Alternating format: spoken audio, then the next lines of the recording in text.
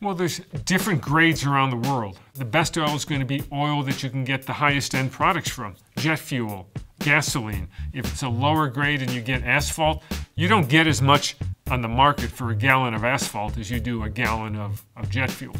Generally, Brent, the North Sea index, trades at a higher price than West Texas Intermediate. The Alberta oil sands trades at a substantially lower price. Venezuela oil is a different price. It's a lower quality crude.